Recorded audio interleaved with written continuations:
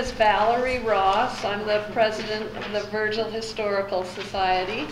We have a big crowd today, so I don't think we'll do our usual introductions. It would take a little too long. For those of you who don't usually come and are here for the train talk, we just have a very brief business meeting, 5 or 10 minutes, and then we'll get on to the train talk. If everyone would be willing to review the meeting, minutes from last meeting, which is on the back side of our agenda here. Take a few minutes to look that over. If there are no other corrections, the minutes will stand corrected as distributed here. And let's have the treasurer's report. She's calculating. Oh, I'm sorry. Wait a minute.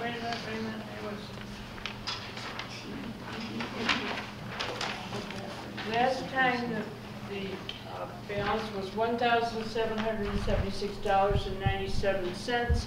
I wrote a check for our speaker of $25, so the balance right now is $1,751.97.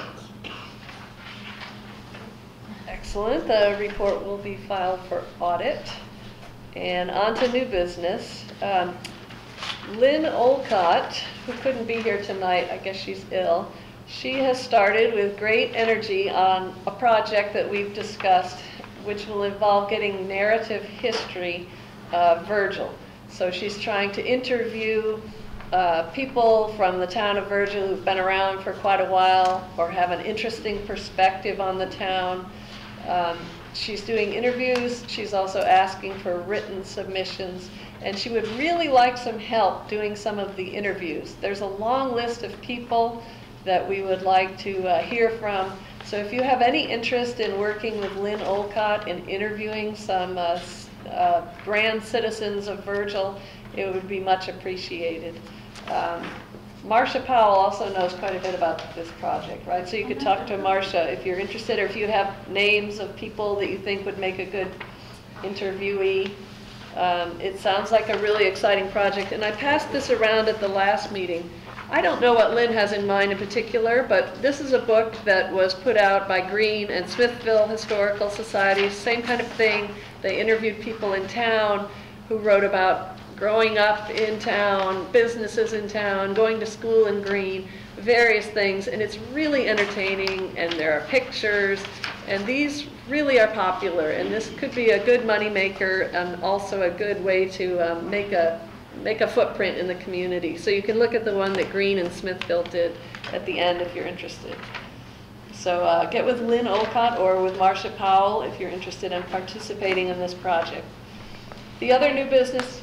Can I just mention yes. One more thing about this? I think Sue is handing out kind of a flyer that gives you a little more information about what we're trying to do. And some people have been very hesitant about being interviewed. They thought maybe they just didn't have anything to say. And I'd like to encourage you all, if you've been here, you know, a nice length of time or whatever your interest is, it really will add an awful lot. We want a lot of different viewpoints as to what it was like for you growing up in Virgil, living here for whatever length of time you did, whatever you remember of what was going on. So please think about participating in that, as well as helping do interviews. Okay. Yes, we'll be on train. The other activity that we've thought about that we'd like to do is an October of 2018 or Halloween time cemetery tour here in Virgil. Have a little tour of some of the famous graves, tell the stories of the people who are underneath the ground, and then perhaps, if we can arrange it, have the group walk to Hollenbeck's to have cider and donuts. I think that would be a fun thing that the Historical Society could sponsor, and again, it's a little ways off, but if you're interested in helping out with that project, please let me or Marcia know. We'd like to get moving with that. We would like to increase membership. I made some little basic flyers that just tell about the Virgil Historical Society, when we meet, what the membership fees are. I would like you to grab a couple on your way out and just post them around town or businesses where you think people from Virgil might see them. at the school, at the store, Reed Peak, wherever you might venture. If you could put one of these up on the bulletin boards, it would be helpful. And in May, we have arranged with the McGraw historian, Mary Kimberly, and Sharon Stevens, I guess, to see the production that they've done on the New York Central College. And Lori Tubby mentioned that Marathon was going to be interested in the same thing. So I'm wondering if we could have a combined big potluck meeting in May and maybe have McGraw and Marathon and Virgil all together to hear this presentation. I think that would be fun. So maybe we can coordinate that. Are there any suggestions from the floor or comments or desires? Nope. All right. Well, then let's get on with tonight's program. I am pleased to introduce Eric Robb, who is a retired fourth grade teacher from McGraw and also a train and photography buff. And he's going to speak to us about trains along the Tioughnioga. Here's the... Thank you. Thanks for having me, too. Wow, you guys have I have to say, I've been to a few historical societies, and you have, this is a good turnout for you guys? A good turnout, yes. This is fantastic. Yeah, how many rail fans, rail buffs, people that like to go to railroad museums? Okay, a few. There's a lot of people that do that, I guess. What I did here, when Val contacted me, it was after, I guess, Margaret had seen, her mother Margaret had seen some pictures that I had put of, on Facebook of reopening of the Utica branch of the Susquehanna Railroad. I don't know if you know that the railroad that runs up through Cortland actually starts in Binghamton, and it comes up to Shenango Forks, and then it splits. And one line goes to Syracuse, that's the one that comes up through Cortland, and the other line goes up the Shenango Valley up through Oxford, Norwich, and up to Utica, and connects with the railroad up there. But in 2006, that line was washed out quite severely in a bad flood, if you remember the floods of 2006. And if that wasn't bad enough, 2011 came along 5 years later and wiped it out again, at which point the railroad company, the New York, Susquehanna, and Western, basically said, we've had it, we don't have as many customers as we used to, and we'd like to just abandon it and maybe tear it up. And several organizations, including the county, jumped in and said they wanted to have the line repaired. And they did that. They got several millions of dollars in grants and aid from the state and the national government. And I have some pictures of that. But I thought maybe you guys would be more interested really to see right around here what happened with the railroad. And we have some great resources that I can show you that I used. Let's see if we can get this going. Oops. Okay, so I always follow these rules when I'm on the railroad tracks, and I told one of my friends who's an engineer that I would say these things to you because stay off the tracks. It seems to be a real trend these days for people to take their prom pictures or wedding pictures on the railroad tracks, and it's not a good thing. And that's when you do that, you're trespassing. And one of the things you'll notice in my pictures is that I'm never on the tracks. I always try to stay on public property, whether it's a street or a sidewalk. You never know when a train's going to come. All right? And there's one of our trains right there. All right, so here's some important dates that are relevant to the line that comes up here through Messengerville, which is part of Virgil. In 1836, railroads were almost brand new in this country, and everybody said they're going to have one. And in 1836, the New York State Legislature passes an act for the charter of the Syracuse, Cortland, and Binghamton Railroad. And it's nothing was ever done. After 4 years, the law was that it expired, and so they didn't do anything. Some guys got together in 1851, and they said, let's try it again. And this time, they actually did get some construction going. And in 1854, the construction was completed, and the first train ran between Geddes and Binghamton. Now, Geddes is just south, just in the outskirts of Syracuse. The cost of the railroad and its equipment, which would be the cars and the locomotives, was almost $2 million, $1,800,000. And here's an interesting thing right here. The line was built to a 6-foot gauge, and when we say gauge, that's the distance between the two rails. Anybody know what the distance is nowadays? 4 feet, 8.5 inches. There you go. 4 feet, 8.5 inches. So, yeah, how'd they pick that number, right? Horses. That's the distance that, yeah. Okay, so 1856, railroad's 5 years old, and it already goes bankrupt. And it gets reorganized as the Syracuse and Southern Railway. A year later, they changed their name to the Syracuse, Binghamton, and New York Railroad.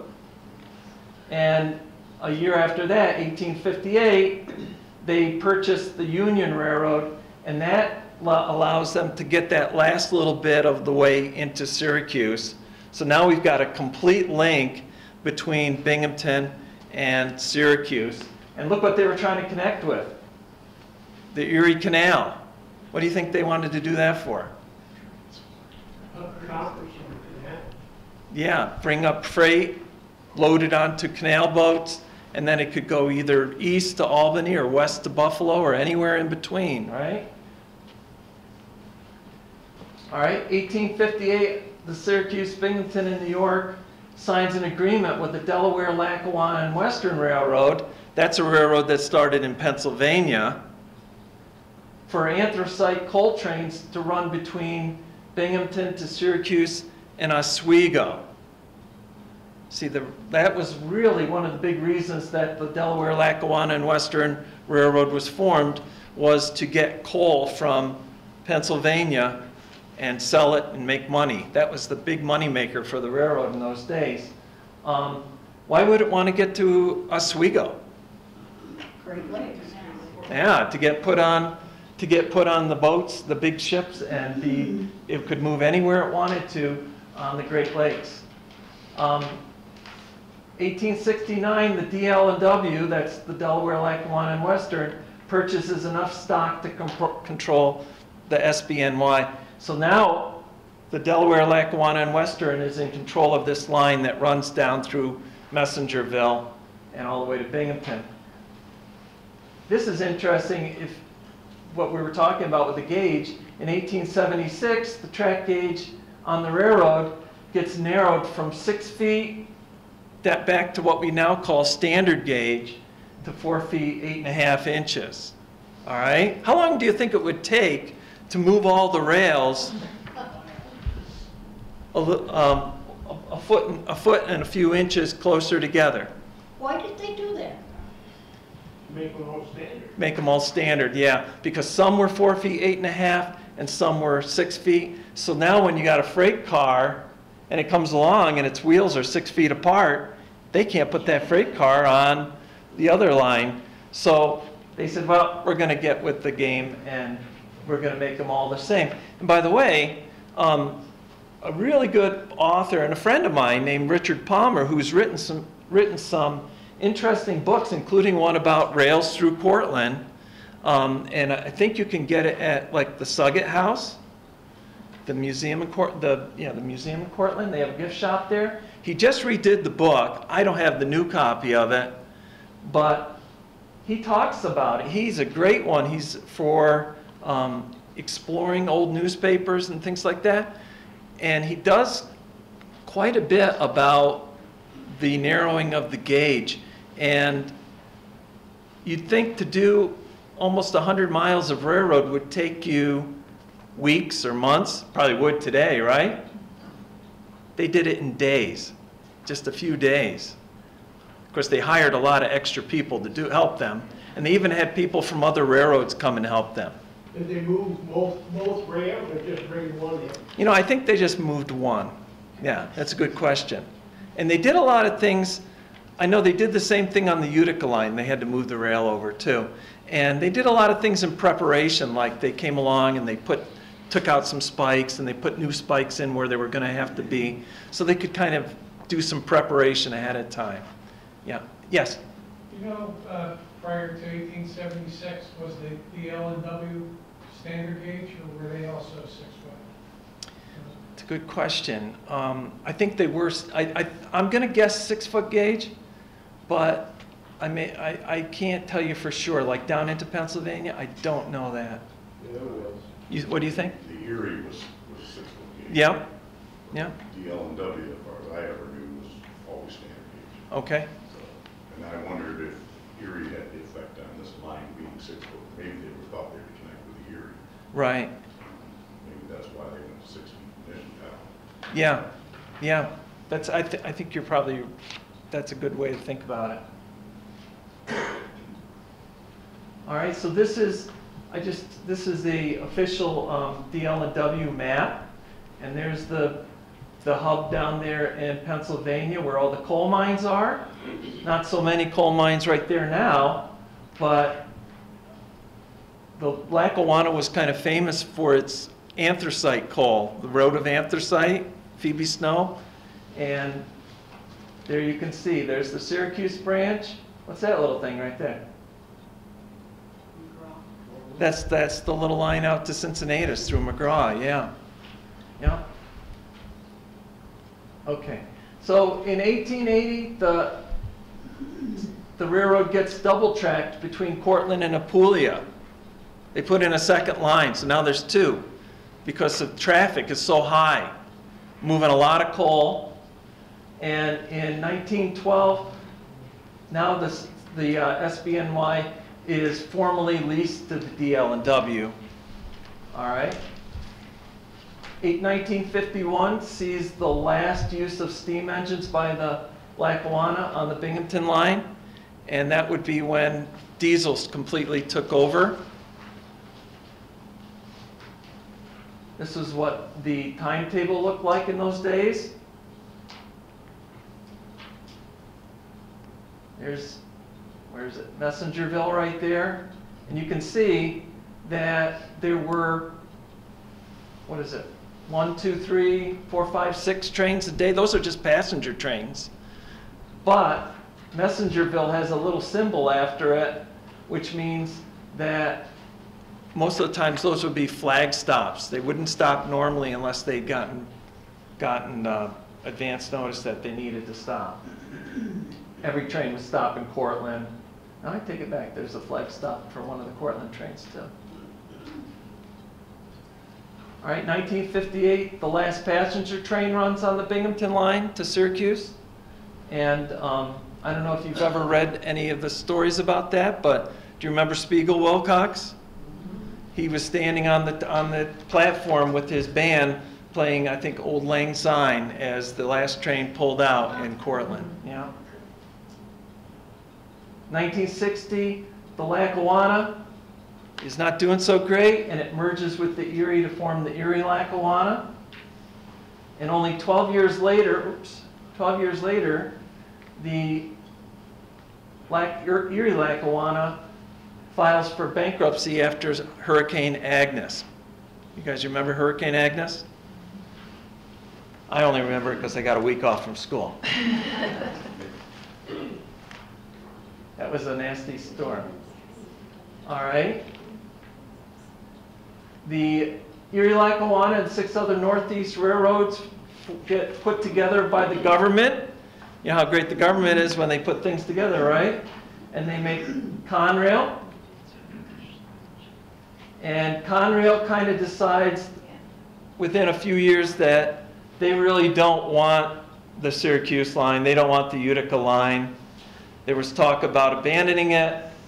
And along comes the Delaware Otsego Corporation in 1982, and they purchase the Syracuse and Binghamton branches and make them part of their New York, Susquehanna, and Western Railroad, which it still is today, right? Okay, you got through the tough stuff. All right, these are some good information sources if you're interested in looking at some of these books. Thomas Tabor and Thomas Tabor III have written actually a 3-volume set of great books called the DL&W Railroad in the 20th century. Actually, one is called the 19th century too. And then there's The Route of Phoebe Snow, a story of the DL&W by Sheldon King. And there's this one I was talking about with Richard Palmer called Rails Through Cortland. This is another fantastic book, and that's Scenes Along the Rails and the DL&W's Railroad's Syracuse Division. And that's by John Hudson and Suzanne Hudson. I have copies of those books that I'll put out, show you guys when we're done if you're interested in looking at them. I want to point out, because I promised him I would say something, that the black and white photos I'm going to show you today were supplied by a gentleman named Pat McKnight, and he is actually, I believe he's technically a ranger in the National Park Service at Steamtown National Park in Scranton. How many have been to Steamtown? Yeah, if you're a rail buff, you got to go to Steamtown. And even if you're not, my wife even finds something to look at when we go there. All right? And she's not really that much into trains. But the Steamtown has a lot of different railroads equipment, but it has a real heritage of the Lackawanna, since that was where the Lackawanna's main base was. That's where it kind of started from. And the Delaware, Lackawanna, and Western had a photographer that worked for them almost full time. They'd often give him his own car and his own passenger car and his own locomotive, and he would travel across the system and take pictures. Now, sometimes he would take pictures when they'd had an accident, and he was there to take pictures to cover themselves for liability, I think. Other times he would just take pictures of facilities, maybe for insurance purposes or things like that. But there are literally thousands and thousands of these pictures, and this is in the 18th and early 1900s, and so he wasn't putting rolls of film into his camera. He was taking 8x10 pieces of glass and painting on the emulsion, probably, and then taking pictures with one of those big view cameras, you know, the kinds you had to put the hood over your head. So he would travel the system taking pictures, and after being in a lot of different places and being stored, those negatives have finally ended up at Steamtown, and Pat McKnight is doing a fantastic job scanning them in and making them available. And you can actually look at them online if you go to the Erie-Lackawanna Historical Society's website. All right, so this map, this is a company map of Messengerville. And I started in Messengerville because you guys are Virgil, and this is the little corner of Virgil. It's really long map, and there's no way to make it so that you can really see it very well. So I blew it up a little bit, and I think I made it even bigger. And if you look at Messengerville, things have changed in Messengerville, haven't they? Yeah. One thing that seems to be the same is this called Gridley's Creek? Gridley Creek. Gridley Creek. I think Gridley Creek might be in the same place. Maybe not, I don't know. But you can see the railroad comes in. I'm just going to go back here. The railroad had a long double siding to the south. Oops. And then right here, before the bridge over the creek, was a creamery where they would bring the milk and the cream from the farms. There was a section house where they would keep track equipment and maybe any of those little cars that they used to transport things on the train tracks. There's your passenger station, and there's the store that we've heard some things about. I was hoping Mr. Stevens was going to be here tonight. You're not here, are you, Mr. Stevens? When I was in Messengerville, a gentleman pulled up to me. I was taking pictures the other day, and his name was Mr. Stevens, and he was telling me he remembers the store building being there, and obviously it's long gone now. So here's Messengerville looking east, kind of looking over toward the river. This is one of those DL&W slides, and today kind of is like this.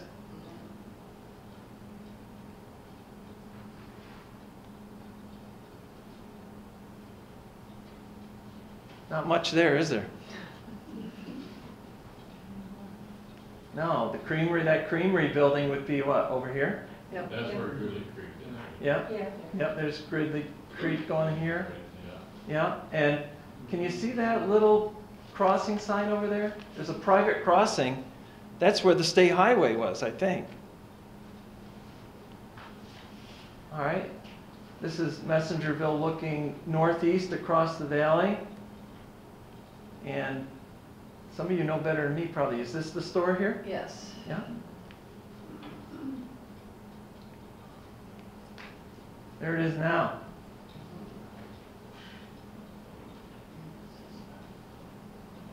Now you can see that the road went right across here, didn't it? What And was it- that picture, do you know? 19, I think it's 1910. 15 Yeah. So where the road went then now is all blocked off, and actually would have gone right through this guy's backyard, I guess, and snaked over, kind of curved over to connect back up with Francis Road, I think. Had to put a roadblock in case you forgot that.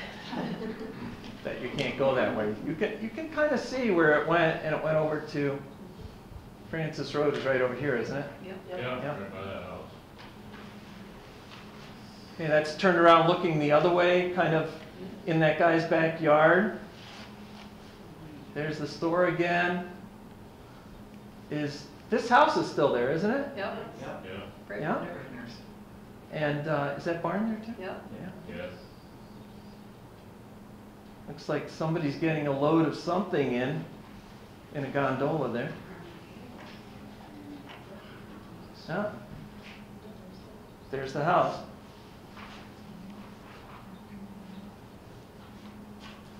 If you want me to go back, or you see something you want to ask about, just scream. So here we are looking north. And there's the creamery, yep. And down there is the store again, right? Yeah. Semaphore signals to tell you whether there's another train in the track ahead. Of course, nowadays there's no signals on that track, are there? How do they get all their permission to use it by radio?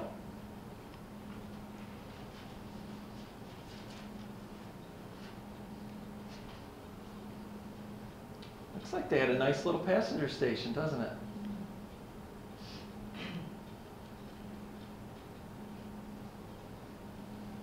Yes, it'll never know it now. Yeah, it's nothing much there, is there? No. And you can see in this picture there's a gang back there working on the tracks, I guess. Oh, there's a train crossing the same spot.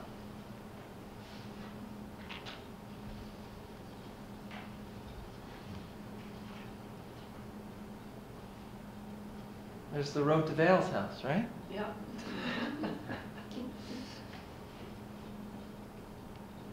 Do you ever race the train stuff West No, River but Road? it's scary when you're driving and the train is right next to you. It's so narrow. Yeah. Yeah, it must be the day that Mr. Brunel, I think that was the photographer's name, must have been a work day that day because there's a crew out there working. Or he might have been taking pictures because there'd been a derailment or something on there and it was being repaired. I don't know. Do you know whatever happened to the store there that was in Messengerville? I mean, did it burn or? No, fall it was down? torn down. Some older man was making bows there in the 70s. It must have been a derelict building. It wasn't that long ago, and then it was finally condemned and torn down. The foundation is still there. Yep. How about the creamery? Yeah, I don't know. It looks like it burned if you go look at the foundation, but I'm not sure.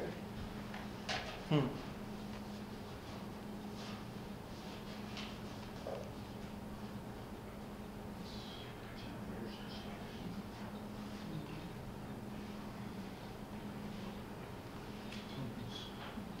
I put this one in, it's kind of a damaged slide, but this kind of shows you, this is one of those glass negatives, and oops, somebody dropped it, didn't they?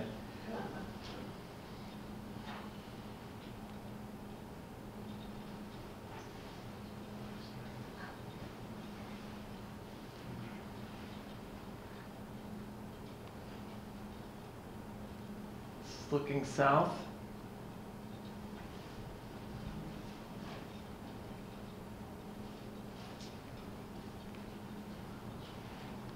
Looking south today. So Val, are you saying there's still Yeah. a foundation over here? Right there, yeah. The back was that bridge, was that bridge in there? I mean, Yeah, Yeah. where's the bridge? In that bridge? Right there. right there. I'm not sure if they've replaced that bridge or if it's the same exact bridge. Yeah. Looks like the same one. They made them the last, didn't they?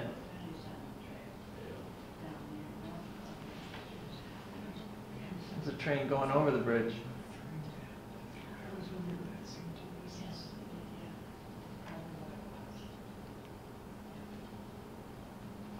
So this would be, I'm guessing, I might be wrong on this, this is the old state highway, or no? Where is that?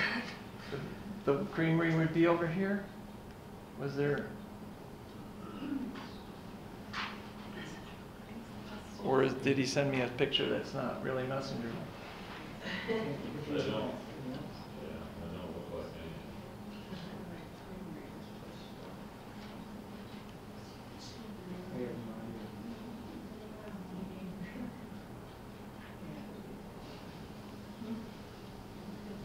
any. Okay, so I threw in some extra, there's a bunch of other pictures from the area, so I thought we'd be interesting to look at a few of those.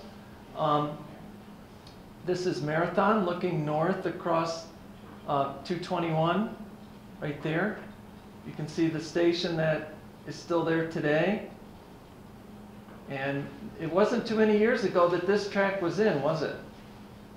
I remember they had a caboose sitting on that track for quite a few years.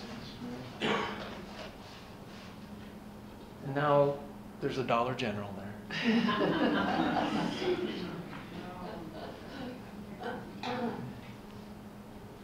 And looking south, must have been Decoration Day or 4th of July, or maybe? What was that little building? Good question. The crossing gate. Oh, it might have been a crossing guard shanty. Yeah. That's still on Lovell's Field. Oh, they moved it down there? It's right next to the Civic Building and in the Maple Museum Nice. building. Look at that building right there.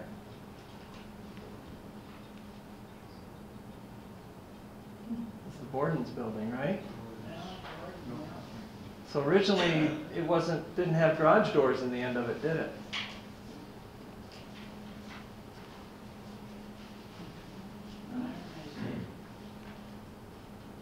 Here's Marathon Warren Street looking west.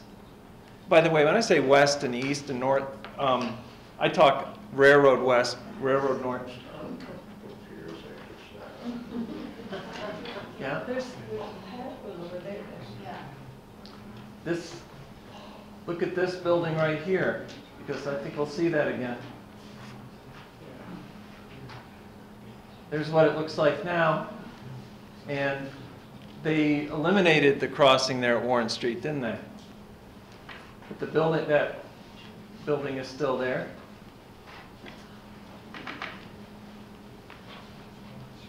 Warren Street looking east.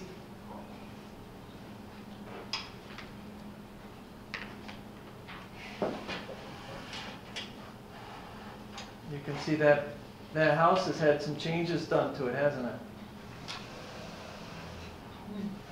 They built a deck on the front of it, or a roof porch.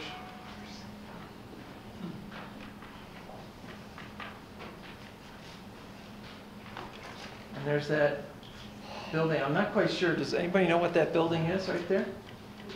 Part of the electric plant. Is it part of the electric plant?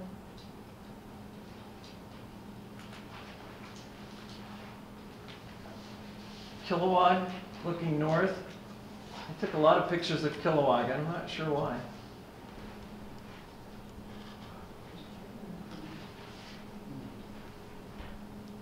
And there it is looking north today.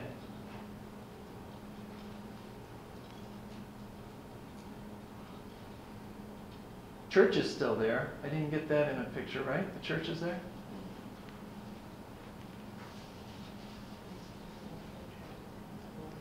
Tioughnioga had a nice big railroad station at one time. Yeah, you can just see in the back here, you can just see that feed mill. But they've added to it, I think, over the years. High Street in Lisle. A little bit of a dirt road. There it is now. I don't think that cat was around.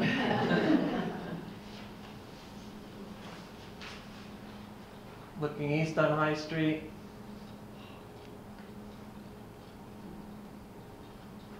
Not much different.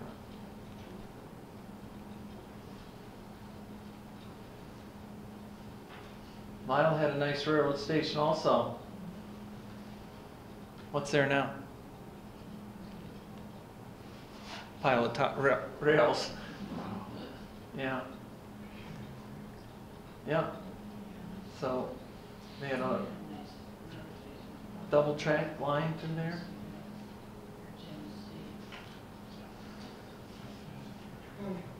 Looking south.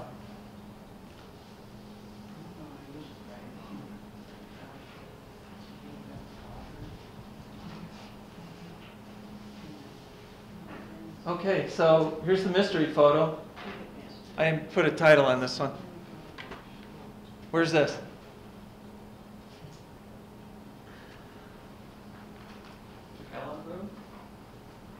Who said that? Yeah, look at that. Kellogg Road. I didn't take a now picture, but that's Kellogg Road with the sharp bend. It's all woods on this side. Yeah, that's your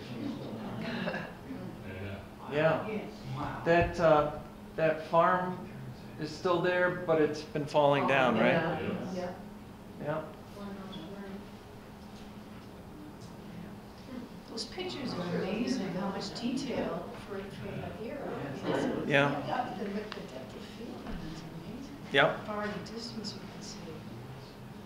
Okay, so that's the end of the pictures I have for this line. Do you want to see rebuild pictures on the other railroad, or you done? Okay, here we go. So this is I threw some pictures in here from the Utica branch flood and some repairs and the first trains this past year. Yeah, that was after 2006. You can't run a train through there. this used to be a track here, but there's the river over there, and it took everything away.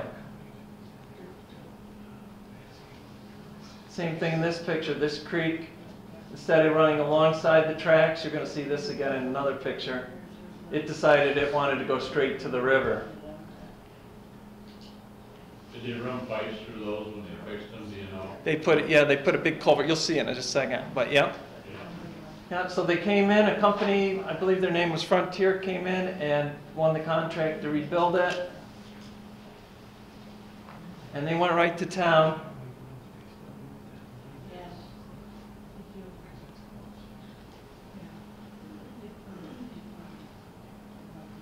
And early this year, I don't remember, Mrs. Ross, what was it? What was the date? Do you remember? March maybe, or April? They ran their first train up through, yes. When you get north of Norwich, how close does the rail line run to the old Shenango Canal? In some places it runs right along next to it, in other places it veers away from it. When it went through the city of Norwich, it was side by side, separated by, I think, less than a block. Yes, I think you're right. Yeah. Yeah, the old, and that's one reason why when you say the Shenango Canal, I don't know if a lot of you are aware, but Shenango County or Shenango Valley over there, they got their railroad completed later than this railroad because they already had a canal, right? Not that it never did as well as the Erie Canal, but it connected with the Erie Canal. Eric? Yes. March 10th. March 10th. Oh, okay, good. It's in the book. Nice. So there we are. We got a little snow coming down. First locomotive's coming up through. And the only reason this locomotive went up to Utica that day was that I think they needed another locomotive up in Utica instead of the one that they keep up there. This is in Norwich. I don't know if I don't know if I have a great picture of this tower, but you guys know the crossing tower that's over by your railroad station in Cortland? That was a common thing on the Lackawanna Railroad, and Norwich has one too, and they've redone it and they actually moved it. It used to be down the tracks down here somewhere, and they moved it up next to their town offices. So there's that spot that you were talking about, and there it is now. Now, it's kind of interesting because they put a culvert in, but the original creek went this way, and it goes up about 1/10 of a mile, and then it crosses under a big bridge. Right. And they said, well, I'm not an engineer, I don't know why they did it this way. They put a culvert in, and the thing was, I guess if the creek does ever wash over there, it'll go through the culvert instead of taking out the tracks. That's just a guess. I don't know. Looks like they filled it in. Both Yeah. not engineers. Yeah, I always try to qualify that. Here's a second train movement that they had this year. They took another locomotive up to Utica. There's Norwich again. Is there any commerce on that track? Or is it just? Right now, they haven't shipped any freight yet. According to some sources, they have some people that are interested in shipping by rail. I guess this next year will be the telling thing whether or not they do it. This was the third train they sent up through. The locomotive engineer is a friendly guy.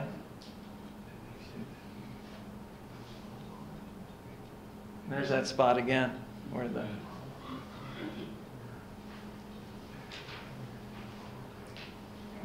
and that's where they tied up. This is a dog food factory up in Sherburne, and they were using the railroad right up, almost I think until it got flooded. So they still make dog food there. So Whether or not they start using it again, I don't know, but no. That's it. Okay, well, that's it. Any questions? In railroad's heyday, when there were a lot of passenger trains, was it cheap enough for the average person to just hop on the train in Messengerville and go up to Syracuse and back in a day, or was it more of a, unusual thing to take the passenger train? I don't think it was prohibitively expensive. I don't think it was like you couldn't do it every day, probably. I don't know what the actual cost was, and I'm sure it changed and got greater, but that's a good question. I don't think so.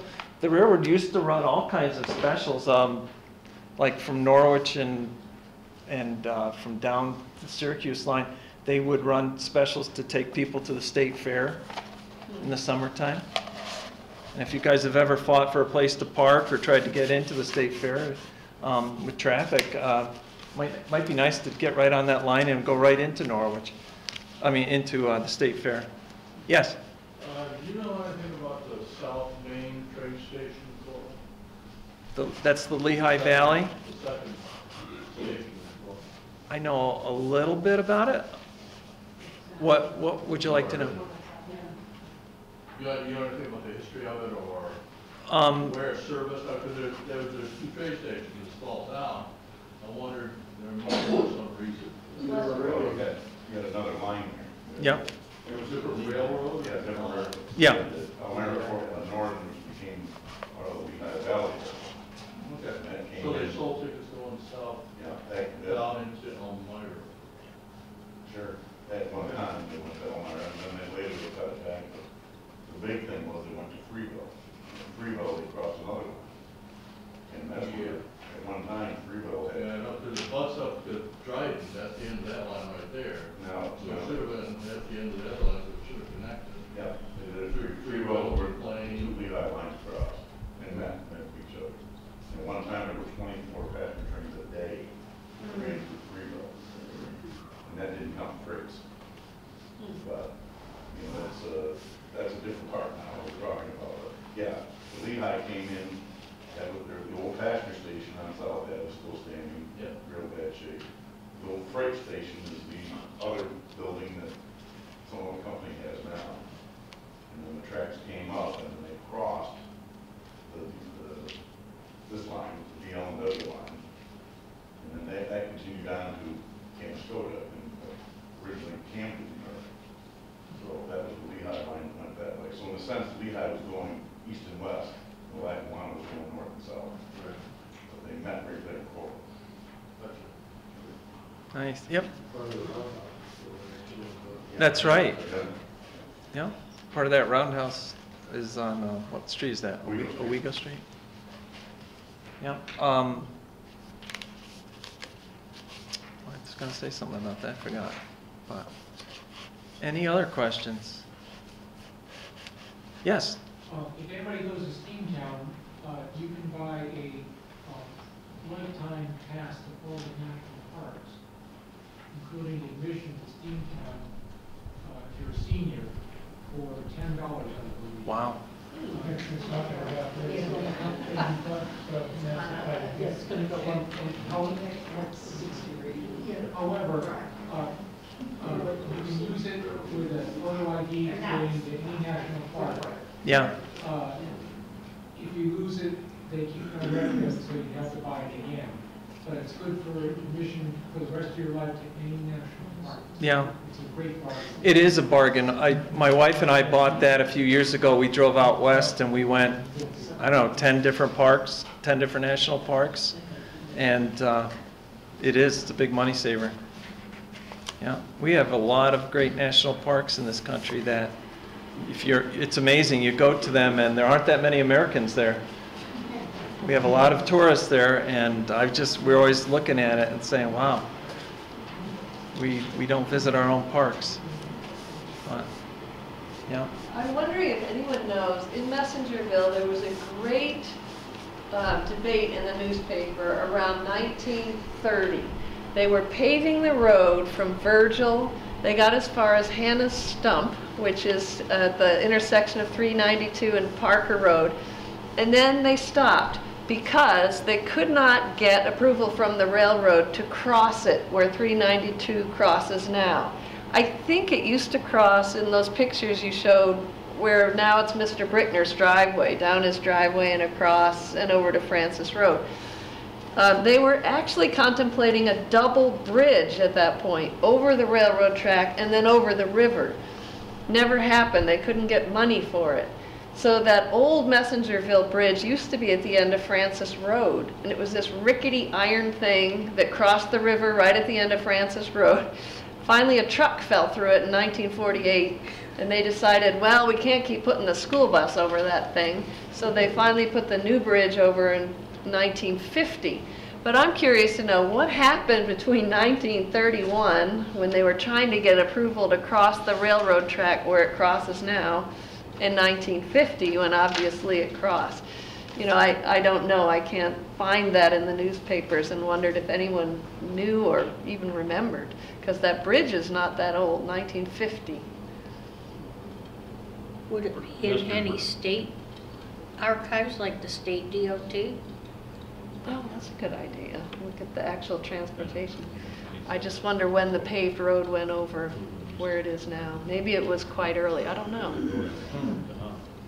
They've replaced the bridge again, haven't they? Yeah, about 4 years ago. Really? Val, have you talked to Mr. Brickner about it? No, I need to go, because I'm sure he would remember the road. He told me that, I'm the highway superintendent, just for longer, but he told me that the road, like, I'd walk up and hunt, used to be the old road that went up through, probably before 392 came in. Right. Up his driveway. And it keeps right on going, right up through, it used to be the Snyder Hill Road. Right, yep. I think he'd be a wealth of information if he stops. Yeah, I'll have to ask him. Hartley Road. Hartway Road? Hartley Road Hartley is where Road. it went up over Right. Snyder Hill. Yeah, and that's what it is. When I moved Brickner's down there, driveway is Mr. Hartley was Road. still alive when I moved to Messengerville. Oh, yeah? Yeah, he was still alive, yeah. And then there was a building by the railroad tracks, and there was an old guy that lived in there. Didn't have any running water, or no electricity or anything. And I don't know how he survived in the wintertime, but he did. People were tough. He used to, Or else he moved into somebody's barn. he used to make a lot of Indian stuff and give it to all the kids in the neighborhood, which was pretty dangerous. Is this is the old store? Especially when I had 6 sons. Was that the old store? Right next to the railroad track? Right next to the railroad tracks, yeah. Yeah.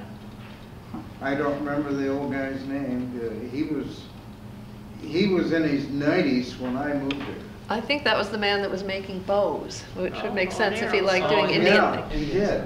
He Yeah. did. And He's probably picking up coal along the tracks for. he burned all his garbage. He had 0 garbage Huh. because he used to be proud about it. He burned everything. In one of your pictures, there was, it said Hartley Road at the bottom. I'm not, in one of your old pictures of Yep. Messengerville. That's what Brickner's driveway is, Hartley Road. Okay. Yep. Yep. What's interesting in that one picture of Messengerville, there was another road across Gridley Creek, and Eric and I are going to walk it. You can still see it there. It's a path now, but there was a road on the other side of 392, on the other side of the creek, and I'm interested to know, where did He that used to go? hook up with the Mustard Road.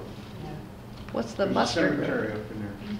Oh, Yeah, there's that Virgil line. Palmer That's Cemetery. on the Right hill. up to the Mustard Road. It goes straight up that hill. Yeah, and then where? Where does it Must go? have gone to He the crossed cemetery. right over where that creamery was. Right, exactly. Right, it went down toward Marathon, but it also went up the hill. It went up Mustard Road, which Mustard Road is off in the Highland Road. M-U-S-T-E-R? Mustard. I think so. And was that you, when was But that? But the road went up through the woods. Right. Huh. The Hoyts probably And could there's tell a you all about cemetery that. up in there. An old cemetery up on that Mustard Road that's overlooking the creek, Makes which sense. my kids used to call Ice Mountain. Oh, yeah. Yeah, because it is, and Hoyt. You must remember what the kids call it Ice Mountain. Mm-hmm. Do you? Yep. The Hoyts could tell you a lot because they've lived there for Yeah, they've lived there long. 2 or 3 generations and they don't know it. Make sure you go talk to them before you go take the walk up there. Yeah, I know. Pretty He's- protected. Yes. But the house next door, where I bought the middle house by the creek, the middle one. But the one next door to me, that was a store one time too, Really? where Babbitt's lived. Yeah. Remember the main name, Babbitt? Yep. Lee and Babbitt? Well, that was a store and that was a 2-story. But when I moved there, he took the top story off and just did a single story. My son owns it now. Right, yep. But that was a store one time too. Interesting. Yeah, I guess Messengerville was named after a gentleman named Messenger, right? Yeah, but originally it was called State Bridge, which, of course, that was an early state road over to Ithaca from Oxford, believe it or not. And some of those parts, I've gone over quite a few parts of it. Some of them are well-traveled roads, and some of them are almost abandoned, back roads. But, yeah. Well, thank you again. You've been a very great audience. I've learned as much as I've taught.